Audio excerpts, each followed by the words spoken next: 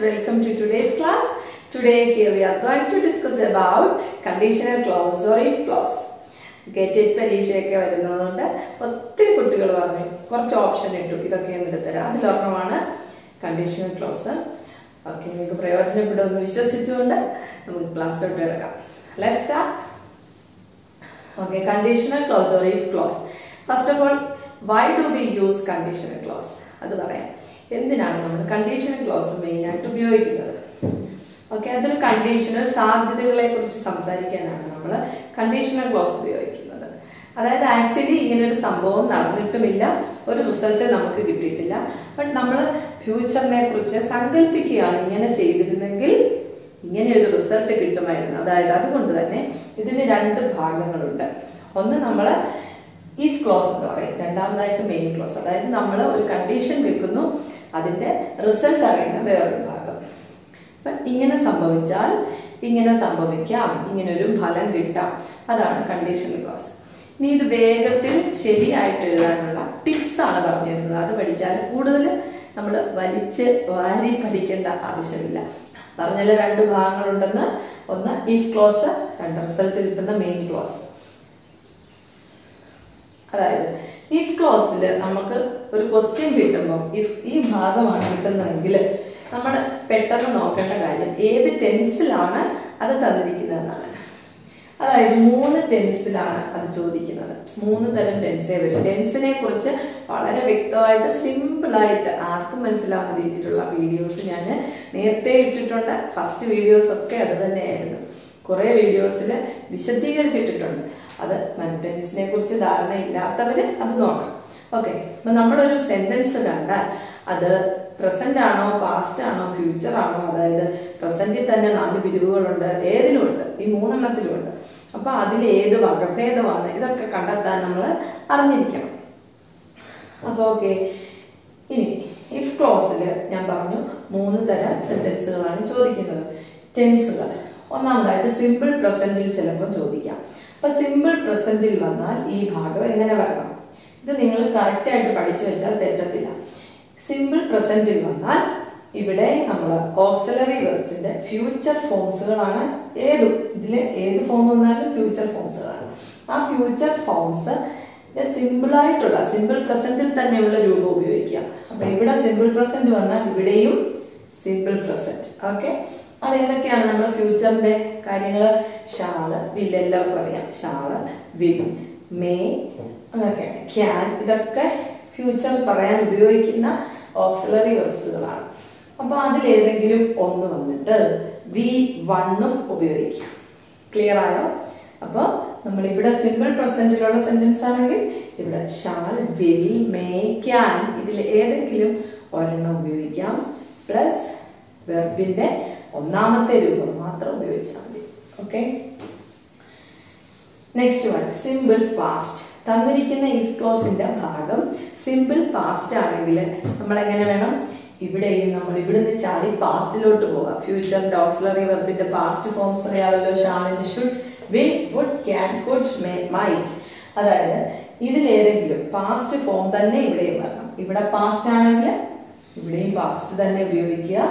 Plus ഒരു സംശയവും വേണ്ട, V1 തന്നെയാണ് അവിടെയും വരുന്നത്. അപ്പൊ രണ്ട് ഭാഗത്ത് സിമ്പിൾ പ്രസന്റ്, സിമ്പിൾ പാസ്റ്റ്, ഇവിടെ രണ്ടിടത്തും വെർബ് ഫോം നിങ്ങൾ ഒന്നും മാറ്റരുത്, പാസ്റ്റ് ടെൻസിലോട്ട് ഒന്നും പോകരുത്. V1 മാത്രം ഉപയോഗിക്കും.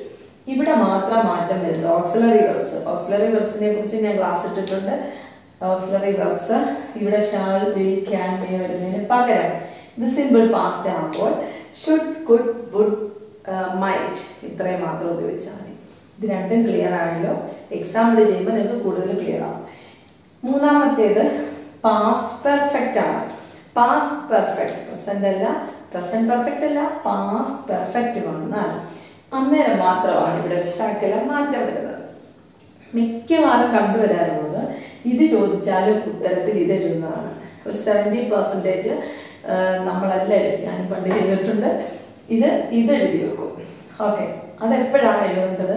ഇവിടെ ഈ ഭാഗം പാസ്റ്റ് പെർഫെക്റ്റ് ആണെങ്കിൽ മാത്രമാണ് ഇവിടെ നമ്മൾ നേരത്തെ പറഞ്ഞ പോലെ ഇതിന്റെ past should, would, could, might. Should, would, could, might. Plus നമ്മൾ എന്ത് ചേർക്കണം? have plus V3. ഇവിടെ മാത്രമാണ് have കൂടെ ചേർത്ത് ഒരു V3 കൂടെ ചേർക്കുന്നത്. ഓക്കെ, പാസ്റ്റ് പെർഫെക്റ്റ് ആണെങ്കിൽ മാത്രം should, would, could, might plus have plus V3. Clear ആയോ? അപ്പൊ നമുക്ക് എക്സാമ്പിൾ നോക്കാം.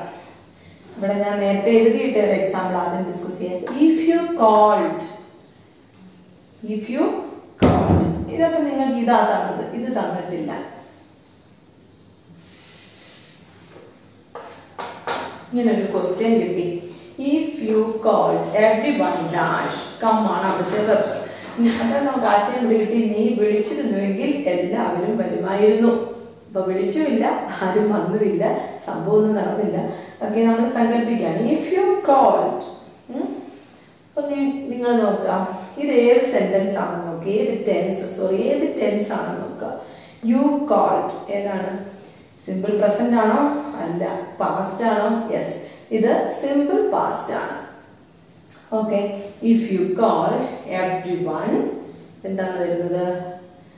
ഇതിലേതെങ്കിലും ഒന്ന് ചേർക്കണം. പാസ്റ്റ് ആയതുകൊണ്ട് ഈ പാസ്റ്റ് ഫോം ചേർക്കാം നമുക്ക്. ഷുഡോ, വുഡോ, കുഡോ, മൈറ്റോ ഏത് വേണമെങ്കിലും ചേർക്കാം. എവ്രിവൺ നമുക്ക് സാധാരണ ഉപയോഗിക്കുന്നത് തന്നെ ഉപയോഗിക്കാം. വുഡ്, V1 മതി എന്ന് പറഞ്ഞു. കമ്മ് V1 ആണല്ലോ, അപ്പൊ അതൊക്കെ നമുക്ക് answer കിട്ടിക്കഴിഞ്ഞു. Everyone would come. Okay, clear? If you call everyone would come. Next example, we can go through the next example. If you had called, ഇവിടുത്തെ രൂപവും ഭാവവും ഒക്കെ മാറി. ഈ സെന്റൻസ് യു കോൾഡ് മാറിയിട്ട് യു ഹാഡ് കോൾഡ് ആയി. അതായത് ഇത് ഏത് ടൈപ്പ് സെന്റൻസ് ആണ്? ഇത് സിമ്പിൾ പ്രസന്റ് അല്ല, സിമ്പിൾ പാസ്റ്റും അല്ല. ഹാഡ് പ്ലസ് V3 വന്നിരിക്കുന്നതുകൊണ്ട് ഇത് പാസ്റ്റ് പെർഫെക്റ്റ് ആണ്. അപ്പൊ പാസ്റ്റ് പെർഫെക്റ്റ് വരുമ്പോൾ നമ്മൾ എന്ത് ഉപയോഗിക്കണം? എവ്രിവൺ കം അവിടെ വെർബും ഉണ്ട്. എങ്ങനെ വരും? വിൽ കം ആണോ? വുഡ് കം ആണോ? വുഡ് ഹാവ് കം ആണോ? ഇത് വരും. ഇത് പാസ്റ്റ് പെർഫെക്റ്റ് ആയതുകൊണ്ട് ഷുഡോ, വുഡോ, കുഡോ എന്തെങ്കിലും ചേർക്കാം. Would have V3. ഓക്കെ, എങ്ങനെ വരും? Everyone would have.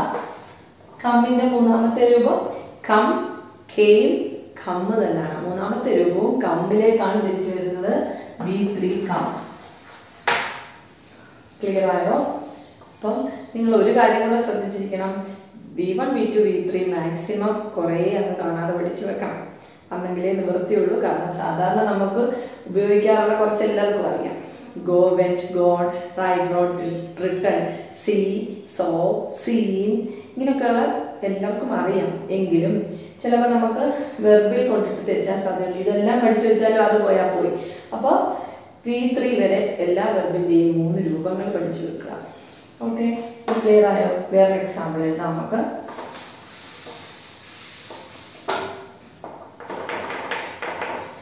If we get a knife dash, കട്ടാണ് verb തന്നിരിക്കുന്നത്. If we get a knife, നമുക്ക് ഒരു കത്തി കിട്ടുന്നുവെങ്കിൽ നമുക്ക് എന്തോ മുറിക്കാവുന്നതാണ്, നമുക്കത് മുറിക്കാം. ഓക്കെ, അതെങ്ങനെ വരും? ഇത് ഏത് സെന്റൻസ് ആണെന്ന് ഞാൻ പറഞ്ഞില്ലേ, എപ്പോഴും നോക്കണം ഈ തന്നിരിക്കുന്ന സെന്റൻസ് ഏത് ടെൻസ് ആണ്. Okay, if we get A knife ഏതാണ്? സിമ്പിൾ പ്രസന്റ് ആണ്, ഗെറ്റ് ആണ്, സിമ്പിൾ പ്രസന്റ് ആണ്. അപ്പൊ ഇവിടെയും മെയിൻ ക്ലോസ് എങ്ങനെ വരണം? ഇതിലേതെങ്കിലും ഒന്നും V1 വന്നാൽ മതി. ഓക്കെ, അപ്പൊ എങ്ങനെ വരും? വി ക്യാൻ എഴുതാം. We can cut it. Okay, clear? We can cut it. If we get a knife, we can cut it, or we can cut it, or we will cut it, or we may cut it, we shall cut it. Anything can be the sentence. Okay, if we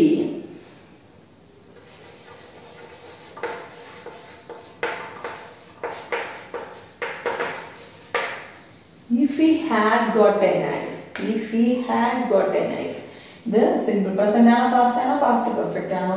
the past perfect ആണ്, had plus got. അപ്പോൾ ഇവിടെ എന്ത് വരും? V കട്ടാണ് ഇവിടെ വരേണ്ടത്.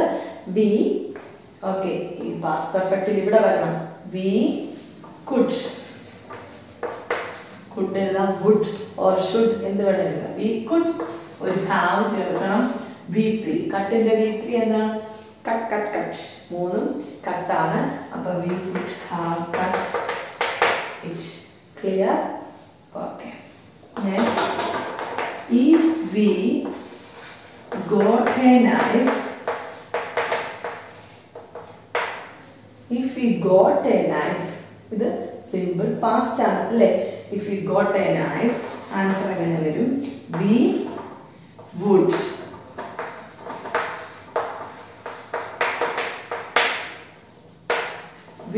cut it. സംശയം വേണ്ട, we could cut it. എന്ത് വേണ്ടിയില്ല, we should cut it, we should cut it, we would cut it, we could cut it, we might cut it. ഏത് വന്നാലും കറക്റ്റ് ആണ്. ക്ലിയർ ആയോ? ഓക്കെ, ക്ലിയർ ആയെന്ന് വിചാരിക്കുന്നു. ഇനി എക്സാമ്പിൾ വേണോ? വൺ മോർ എക്സാമ്പിൾ ഒറ്റയൊരെണ്ണം കൂടെ ചെയ്ത് നോക്കാം. Okay, if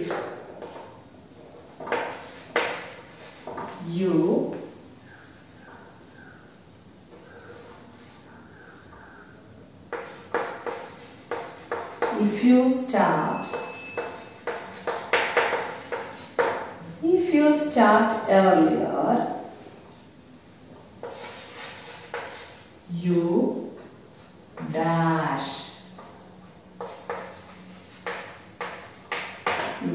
the bus.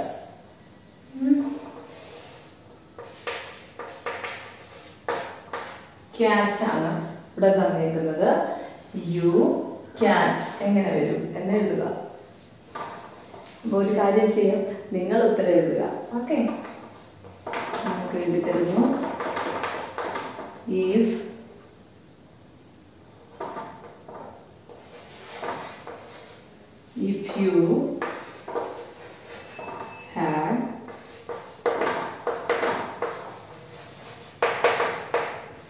you had finished it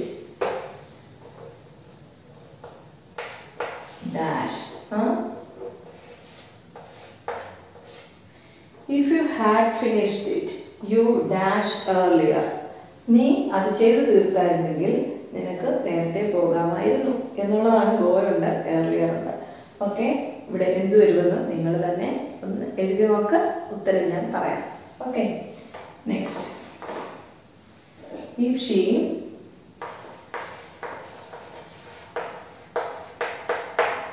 she sang well, അവൾ നന്നായി പാടിയിരുന്നുവെങ്കിൽ. Okay, if she sang well she dash get the first place. ഇവിടെ ഇങ്ങനെ വിളിച്ച് കൺഫ്യൂഷൻ ഒക്കെ ഉണ്ടാകാൻ സാധ്യതയുണ്ട്. അപ്പൊ ഗെറ്റ് ആണ്. നിങ്ങൾ എന്താണ് ഇവിടെ എഴുതുന്നതെന്ന് എഴുതുക. ഓക്കെ, ഇത് ആൻസർ ഒന്ന് ചെയ്ത് നോക്കുക. ആൻസർ ഇപ്പൊ പറയാം. വീഡിയോ പോസ് ചെയ്തിട്ട് ആൻസർ എഴുതുക. ഞാൻ ആൻസർ പറയാൻ പോവുകയാണ്. ഇഫ് യു സ്റ്റാർട്ട് ഏർലിയർ, ഇവിടെ സ്റ്റാർട്ട് സിമ്പിൾ പ്രസന്റ് ആണ്. ഒരു കൺഫ്യൂഷനും വേണ്ട. ഇവിടെ V1 തന്നെയാണ് വരുന്നത്. ഇതിലേതെങ്കിലും ഒന്ന് ചേർത്താൽ മതി. we will or we can or we will. Okay, can എഴുതാം. we can catch the bus. Okay, catch തന്നെയാണ് വരുന്നത്. we can catch the bus. if you had finished it, ഇത് പാസ്റ്റ് പെർഫെക്റ്റ് ആണ്. if you go, നിനക്ക് നേരത്തെ പോകാമായിരുന്നു. അവിടെ എങ്ങനെ വരും? ഇവിടുത്തെ ഏതെങ്കിലും ഒന്ന് വരും. യു എന്തോ വരും? യു would, സ്ഥലമില്ല. you could have, ഗോയുടെ മൂന്നാമത്തെ രൂപം. you could have go, went, gone.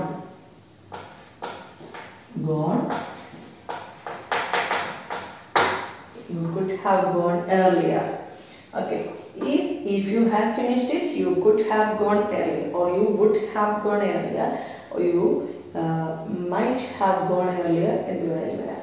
Okay, if she sang well, ഇത് ഏതാണ്? സിമ്പിൾ പാസ്റ്റ് ആണ്. sang, singന്റെ past tense sang well. She dash get the first place. അവർക്ക് ഒന്നാം സ്ഥാനം കിട്ടുമായിരുന്നു. അപ്പൊ ഗെറ്റിന്റെ ഏത് രൂപമാണ് ഇവിടെ വരുന്നത്? ഷേ, ഇതിലേതെങ്കിലും ഒന്നും ഗെറ്റ് മാത്രം മതി. V1 ആണ് കിടക്കുന്നത്. She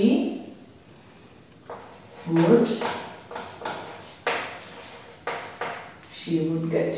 Okay, she would get the first place. Clear?